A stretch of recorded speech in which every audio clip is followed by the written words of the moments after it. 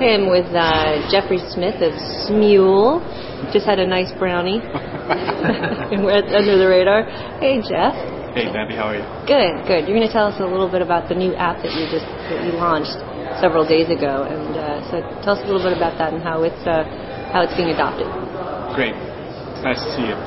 So Smule was founded over the summer. We've launched 4 applications on the phone. We're a leader in sonic media, an application category we characterize as allowing people to express themselves over sound and to engage with one another over a growing sonic network through sound.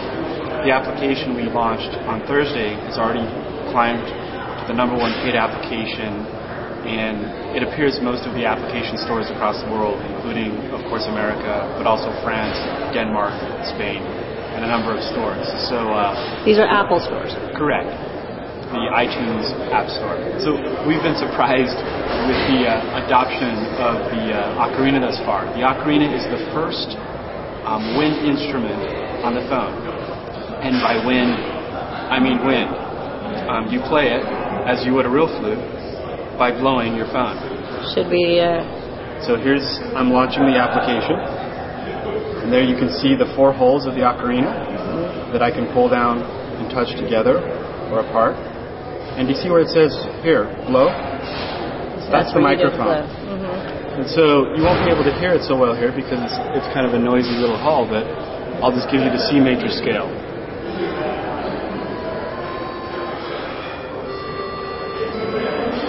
Yeah, you can hear it.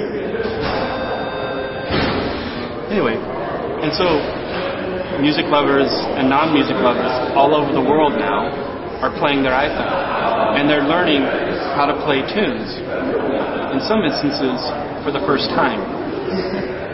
Now I can prove that to you. So we have this special globe view, where if I click on the globe icon, I'm now going to give you performances around the world. Real performances. So where's your microphone, Bambi? I think it's up here somewhere. Yeah. Well, anyway. So here's somebody that looks like they're playing the ocarina in, where is that? I can hear it. Oh, it's Amazing Grace, right? That's not bad. Here's another performance. This one is in, that looks like a Chicago suburb, of course. Oh, you had a phone call. I'll decline that. Okay. Can you go find Gus? Of course, you could zoom in on the world. Yeah. If you love it, you can love it. If you don't, you hit the magic skip button. And we'll skip to the next performance. What's shocking, Bambi, is how many people are enjoying sharing their music with other people all over the world. And what's unique about this product is not only are you performing, but we're taking your performance up into the ether and then dropping it down onto every phone. So anybody could listen to you play. Right. Now, we had a little problem on Saturday, I'll confess. When we first turned this application on Thursday, we had our CPUs on our servers running at about 4%. That had grown to 40% in the first 24 hours. Wow. And when we woke up Saturday morning, that was 100%. And so our servers were down. Let's see, where's this person? Yeah. So this person is over in the UK. Wow, they're doing that on their iPhone. Correct. That's very cool. Actually, some of them are very good. Yeah. Needless to say, on Saturday, we went through a server upgrade process, and now we have a lot more hardware we've thrown at it because of the... really the surprising adoption we've seen. Can you quantify that adoption? What are you getting? All right, I'll give you a number. Sure, I want a number. We're already into the 6 figures now for people that have downloaded and installed the ocarina. And how much does that cost? It costs $1. $1? Right, so... Why did you decide to go for the pay model as opposed to just giving away for free? Like Tapulous. They give all their stuff for free. Well, it looks like Tapulous came back and actually charged for another edition of their product. Look, I think free is great. For us, we're interested in making money. Yeah. And moreover, we think you really can't test a value proposition unless you charge people money. And so we think the purest test of testing whether or not there's value provided is whether or not people would actually pay money for something. And so not only are we selling applications, we're actually selling advertisements now across our applications. And in fact, we're using that as a mechanism to introduce our users to other applications that are also available for the Smule. How are you? I didn't see any advertisements on that application, but your other applications maybe have advertisements? Actually, that application does have advertisements. We can prompt you for an advertisement, which we can control from a server. Or if you notice when I click on the info box, there's an impression that's running right there.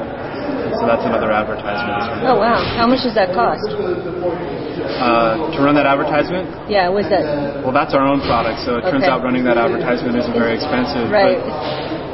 But you could put a sponsor there. Yeah, I think CPM models on the phone now are growing. Before there was zero. I think CPM models are north of $3-4, and for premium real estate like this, they're higher than that. How is that? How is it trying to sell those spots? I mean, it's a tough advertising market out there. So. Not really.